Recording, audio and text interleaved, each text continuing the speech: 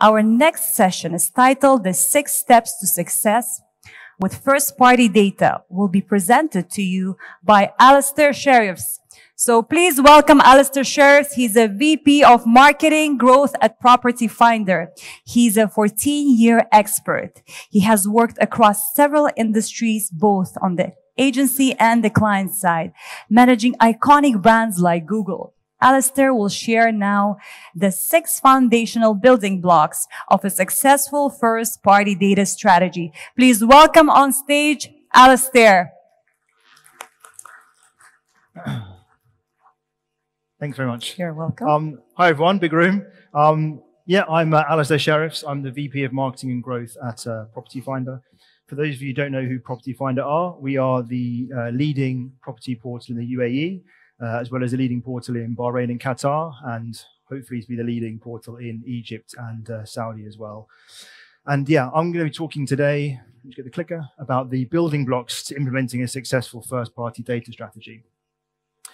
And I guess to get it out there first, what I've tried to do in this talk is to kind of talk about the directional things, to try and give, I guess, kind of pointers and things you can work on in order to then kind of personalize and make this relevant to your business. Because of course, every business is different in terms of the internal setup, in terms of the kind of the vertical that you're in and what you specialize on.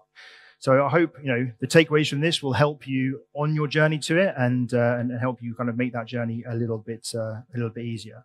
And I guess with that theme of trying to keep things fairly general and directional for you, we'll go on to the first part, which is about selling the dream. And the second part will be about living the dream of first-party data. And the first, most important, in my opinion, thing that you need to look about first is the idea of the pitch versus the reality.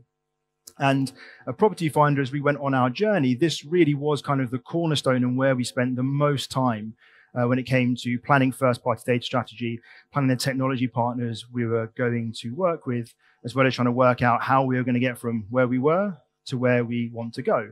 It's a journey we've started. It's a journey that we are on. It's not a journey that we have completed. And I imagine every single person in this room has read dozens and dozens of white papers, sat in vendor meetings, attended webinars that all talk about the idea of first-party data, all sell the dream of what first-party data will be, okay?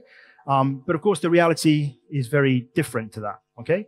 And it doesn't mean that it's worse, it just means that it's different, okay? It might be a little bit less glossy. It certainly wouldn't have been touched up in Photoshop beforehand. And to be very clear, having been on this journey for a while, it may well end up with you pulling your hair out and losing your hair. But it does not mean it's worse. What you have to understand is when we sit in these pitch meetings, when we read these webinars, when we read these white papers, they all kind of sell what's the end result, what's the kind of the end state that you will be in, and how does that benefit your business? And of course, that is kind of super, super important. But you need to realize that it's not your business. We are a marketplace, and within that, we are a niche in the property specialization. And I haven't found one white paper or one webinar that specialized on first-party data strategy for property marketplaces in the Middle East, right? It's quite a niche subject, and there'll probably be a fairly small audience for that kind of session.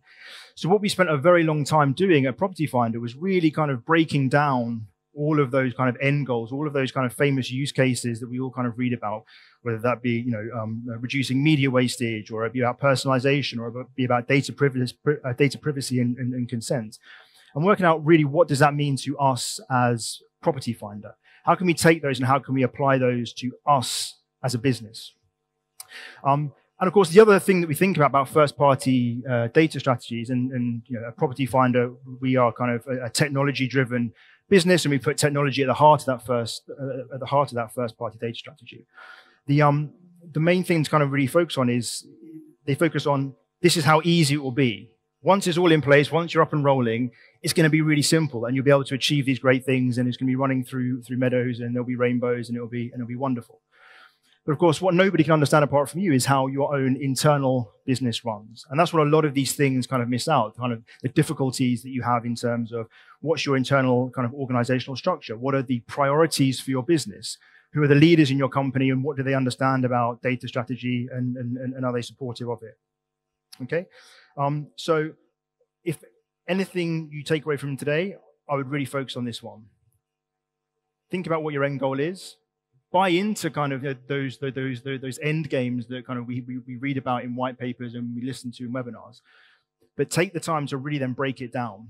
For example, when I was working with Telium and onboarding, and before we made the decision, I spent a lot of time in talking to existing clients they already had. And I think I spoke to maybe 7 or 8 different clients across the world, all of whom had implemented similar use cases to the ones we were looking to do. And I really spent, like a good hour, 2 hours with some of these people who were very generous with their time to kind of really dig into what were the problems you experienced, what were the bumps in the road that you had. And that was incredibly beneficial, because the last thing that we want to do, especially when you're going back internally and trying to do this, is to overpromise and underdeliver.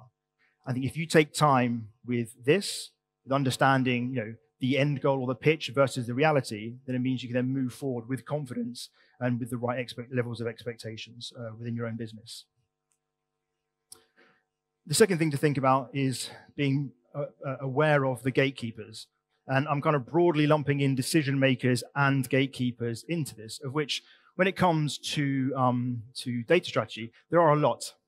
So people in this room may have had experience kind of onboarding more niche marketing technologies that might be related to paid social or paid search. But when you're onboarding technologies that are in relation to your company's data strategy, of course, it's going to touch every single part of your company, whether that be across kind of data or engineering, legal, the finance teams and the product teams as well, okay? And the gatekeepers are many. They will be very unexpected. And a lot of the times they'll kind of pop out of nowhere when you kind of least expect them, okay? You can spend a lot of time trying to understand what it is they want, and it can still kind of go wrong.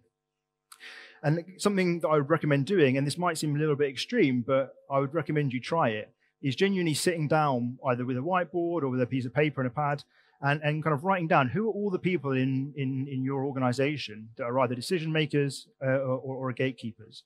What are their needs? What are their ambitions in the company? What are the problems that they currently have? And genuinely try and do that from an empathetic point of view. Because what you'll soon start to learn is you'll start to kind of understand significantly better what the problems that your peers are trying to solve and how the solutions that you're trying to move towards can help them in what they're doing. I say it does sound a little bit extreme, but it's something that we did and we revisited on a regular basis, and it was incredibly helpful, especially in those times. And again, I'm sure most people in this room have had those meetings where it's a frustrating meeting. You're not meeting in the middle. You seem to be kind of avoiding talking about certain things. If you've gone through this exercise, it will really help you kind of move through those conversations in a really positive way and kind of come out the other side doing what's best for your business. And then the final thing, which we did at Property Finder, which again I recommend, is we hired a specialist, right? Again, I had experience client side of onboarding niche technologies. I had experience vendor side from kind of advising companies on what marketing technologies they could use. But I personally had never overseen the integration of a kind of a company enterprise-wide piece of technology that would touch all these various different parts. And also, I wanted to kind of focus in on the strategic implications of first-party data and how it would benefit the business longer term.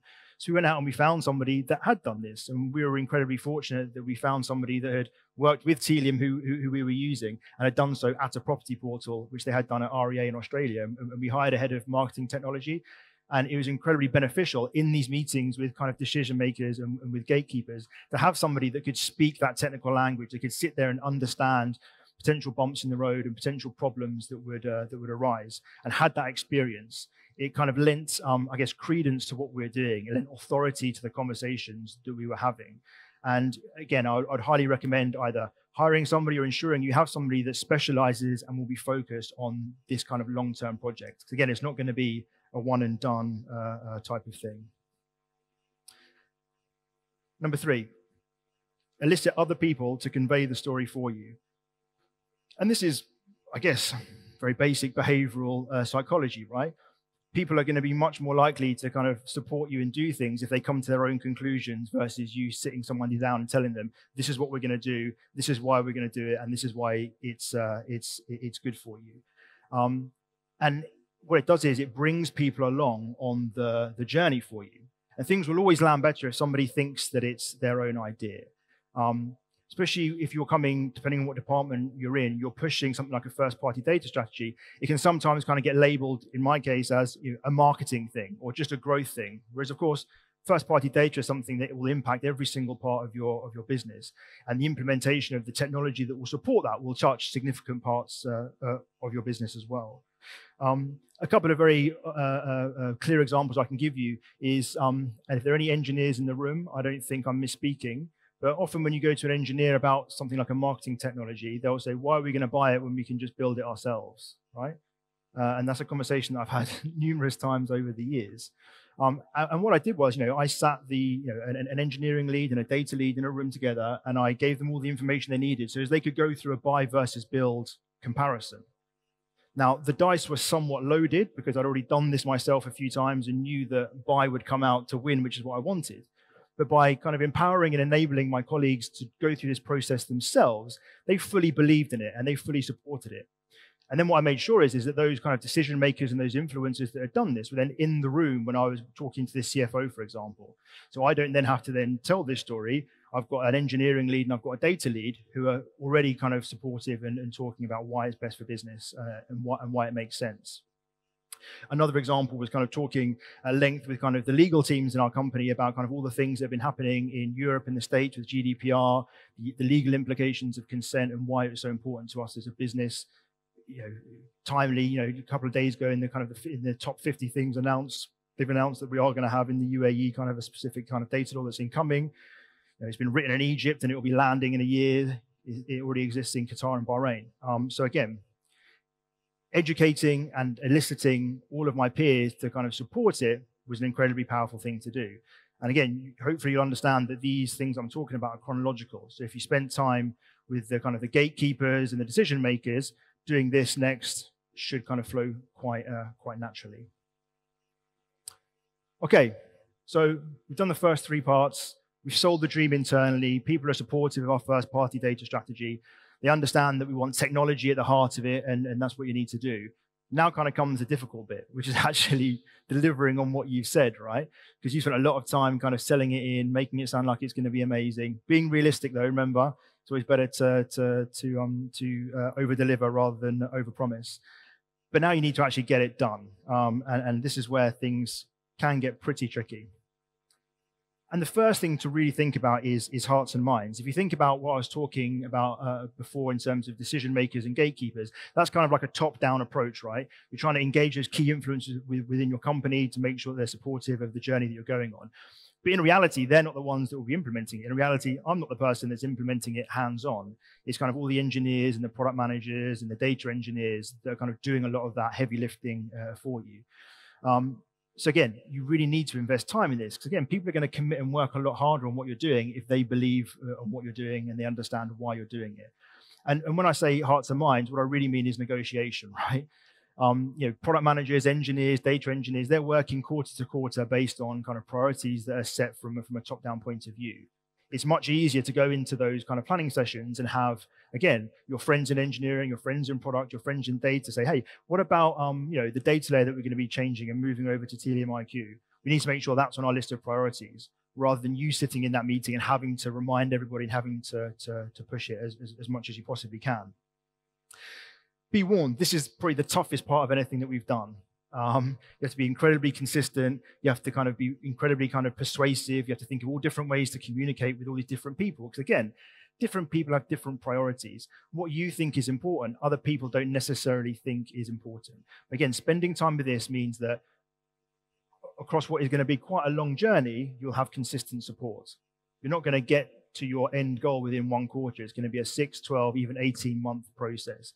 And winning hearts and minds, having constant negotiation as you're going on, again, will ease that process and make it a lot easier for you to keep up the consistency and keep up kind of the small victories along the way. And plans will fail. As with any kind of project, things will go wrong. We were on day 3 of an in-person training with Telium. We'd signed the contract. We're about to go kind of all in. We had kind of the next 2 quarters planned out to do it. And on the 4th day of training, the trainer had to leave and cancel the training to get on a plane to fly back to the UK because they were genuinely scared they might not be let in because of the explosion of COVID, right? We couldn't mitigate for that. And all the changes that then came thereafter set us back quite a way. Obviously, the priorities of the company changed. We went from let's onboard a CDP and let's focus on first-party data strategy to saying, how can we help our clients with viewings in a time where everybody's locked down and can't leave their houses, right? Sadly as well, people left the business. That was something that I think affected most businesses in the region.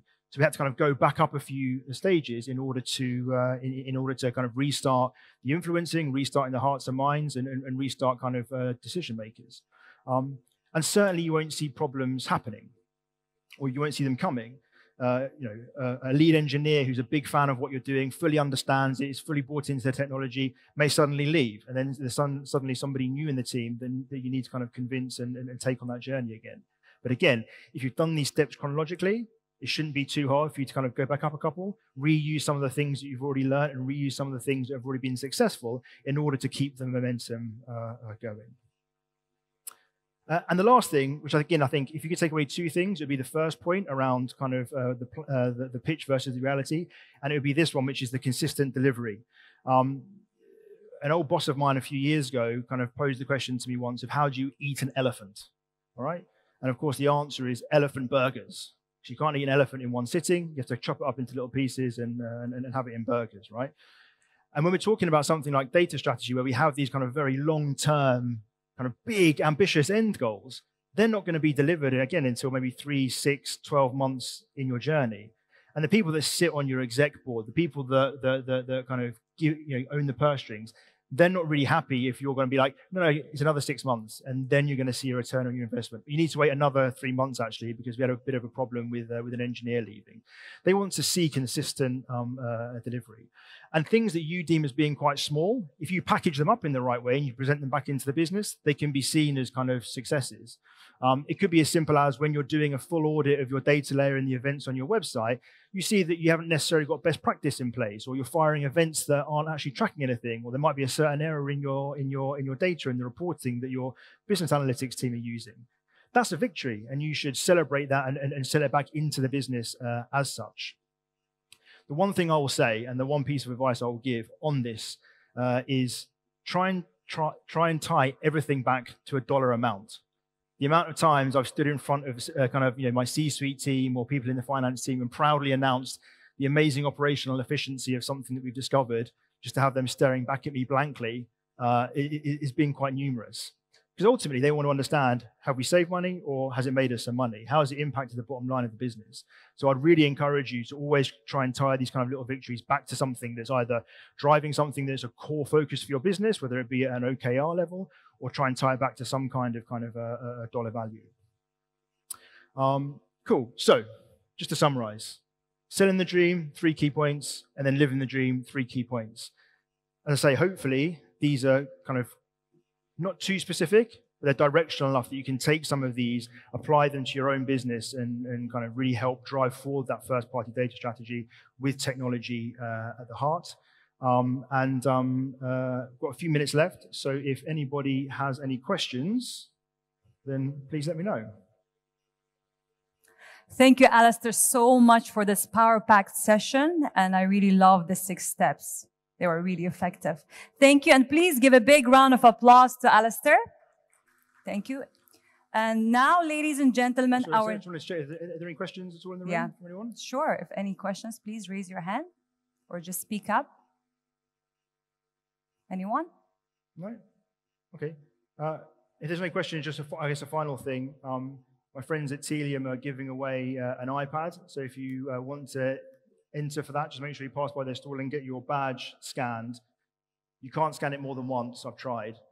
So you can only enter once. But if you're interested in that, then pop by, say hello to them, and enter for that. Thanks.